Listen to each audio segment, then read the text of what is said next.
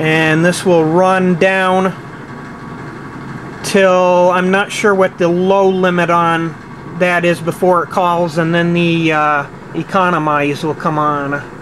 So I'll stay put here and watch this. I'll pause the video because you'll get bored.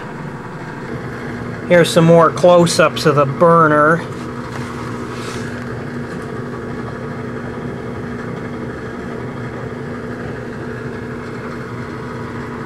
I personally like Beckett burners.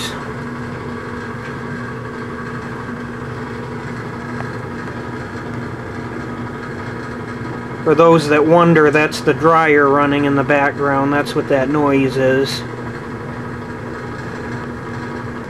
And since we're waiting for this, I'll activate the hot water heater by turning this up a little bit.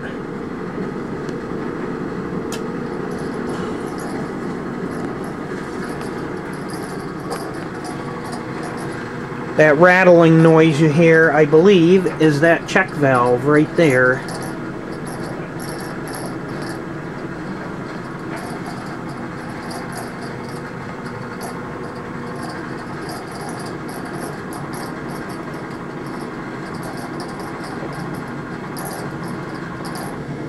Believe it or not, if you look closely at that needle, you can actually see it dropping relatively quickly.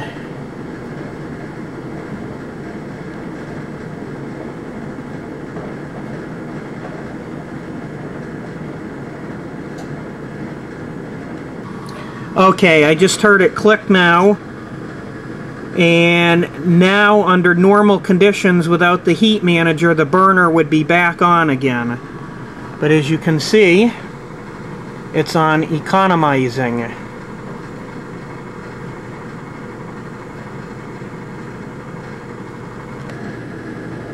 And the temperature is below 170 now. Just slightly. And dropping.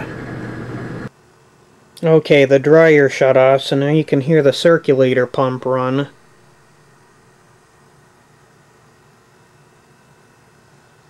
And we're still in economize mode, and our temperature's still dropping.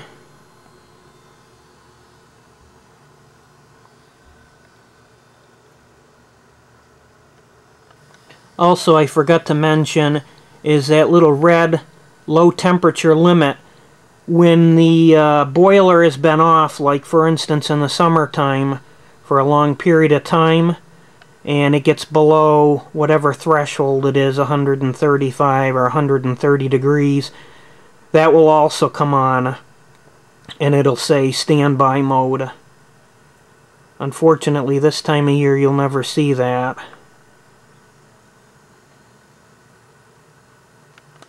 Okay, the burner's gonna kick in.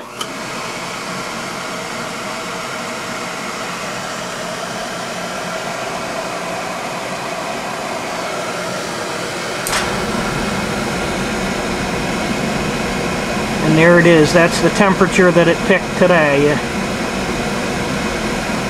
for low limit.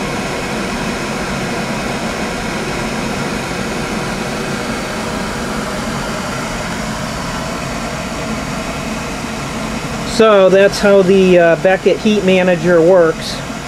Also, you notice the burner, these newer burners have a self-purging on it. It starts the actual blower in the burner before it starts the burner itself. You'll hear that in the video. Anyway, you can go on to the Beckett Heat Manager website. I'm pretty sure that's where I found the information on this. And they have all kinds of videos and so on and so forth. Anyway, hope this answers questions, and thanks for looking.